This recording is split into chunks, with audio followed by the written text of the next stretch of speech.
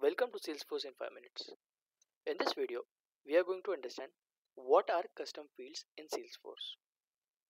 So whenever there's a business need and cannot be satisfied using a standard field, this is when we create custom fields in Salesforce.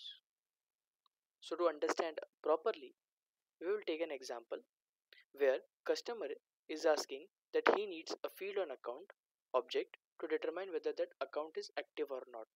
So he must be able to find out whether that account is active or not. For this purpose, he will require a field on account object itself. So if we go through all the fields on this account, the standard fields, we cannot meet this requirement using standard fields. So as we can see, date. So I can't find any kind of field which can satisfy this requirement. So this is where we create custom fields inside our Salesforce, as this requirement cannot be met by the standard fields. Now, for this purpose only, we are going to create active field on our account object. For this purpose, we need to first go to setup, click on the setup. You will be landing on this home page, then shift to the object manager tab, and then click on this account object. As we are going to create a field on account object, we need to click on this account. You will be coming over here and then select fields and relationship. So as we can see, there are all the fields.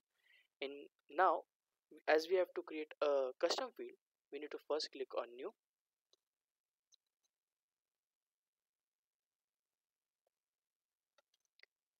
The isActive field will have two types of value. Either it can have value true or either it can have value false. So whether a account can be active or either it can be inactive. So basically this can be a checkbox type of field. At step 1, we are going to select the type of the fields which we are going to create. So for this requirement, we are going to create a checkbox field, as it can have value true or either false. Then click on next. Here we need to provide the label of our field. So I think isActive is a best label for our field or for meeting our requirement. Field name is automatically populated. Here I have selected default value as unchecked because the default value of isActive field should be unchecked. That is the reason we have selected the default value as unchecked here. And next, I'm going to click on next. Just ignore this and select both of them for now and click on next again and just click on save.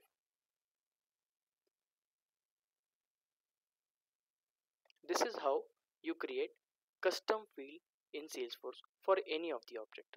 So now if you check account name, which is a standard field, this field name does not have underscore c at its end, as it's a standard field. But if you go to our isActive field, this was the field we recently created and it has underscore c at its end, defining that it's a custom field. So that was all about custom fields. If you found this video helpful, subscribe to our channel.